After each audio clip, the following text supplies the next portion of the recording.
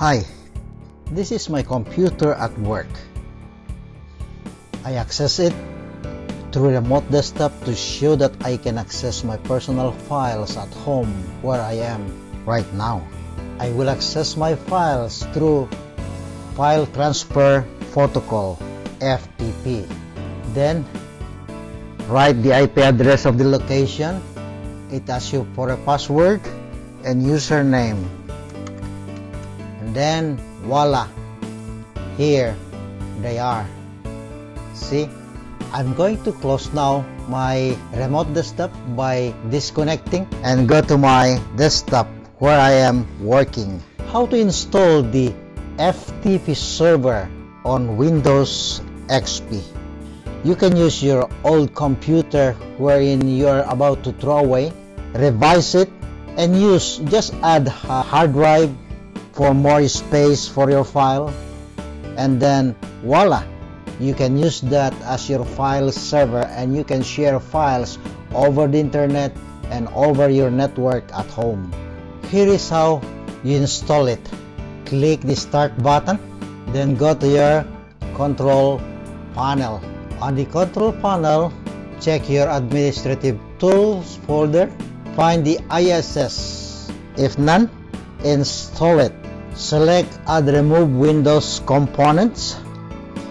Then select Internet Information Services under Windows Component. Click Details and select the File Transfer Protocol FTP service. And remember that in doing this will also automatically select Common Files and Internet Information Services is not in.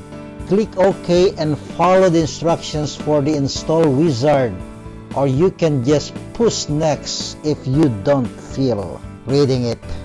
Be prepared with your Windows XP CD because it might prompt you for it if you haven't already installed. Once it is done, you might have to restart your computer after this. Let's move on. Now in here, the control panel, add, remove, opening, and then add components. Here you go.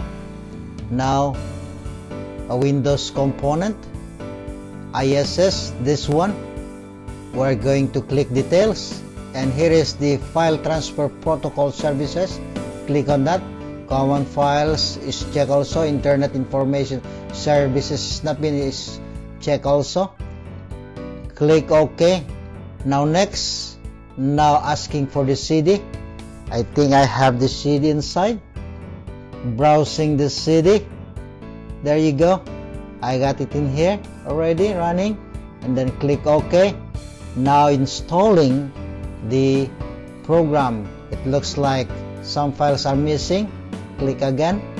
And then retry. Oops. Trying to install the program. And then click Finish. Now next thing that you have to do is to go to the administrative tools, and under administrative tools, here you go. You got this Internet Information Services.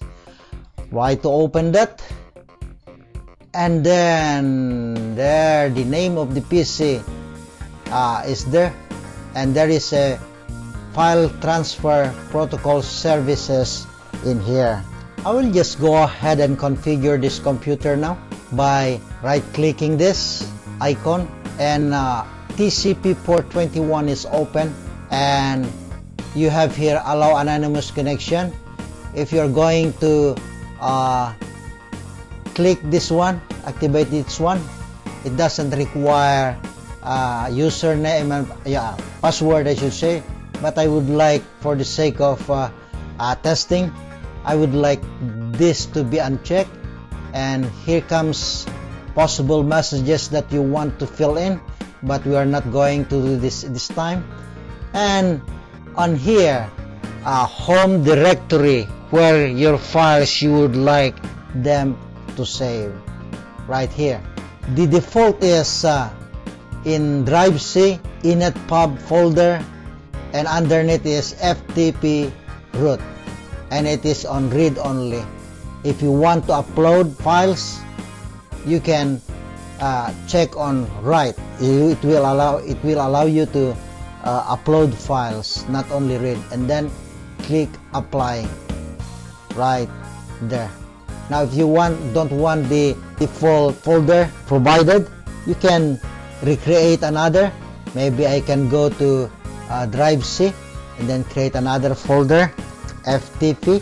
I just deleted that a while ago. There you go. And then I will click that and then apply. Oh, it's only red, FT.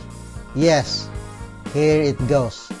Now I'm going to create a folder inside and just write test folder and another file like text file, and then another one test file name. Now how are we going to access this file? Let's see if we can do it. You can access this file over your IP address, and let's find out our IP address locally in here. Here's a command prompt, IP config, and my IP address is locally is 192.168.241.129. Now I open a folder in any location, and I'm going to write this FTP : and the IP address. It's already here since I already tested a while ago, and voila, it prompts me for a password as a user of this PC. And now logging in with my password and username. There you go. The test file and the test folder created are seen. Creating a file transfer server over Windows XP is done. Accessing file over the internet configuration is another topic. So long, have a good one.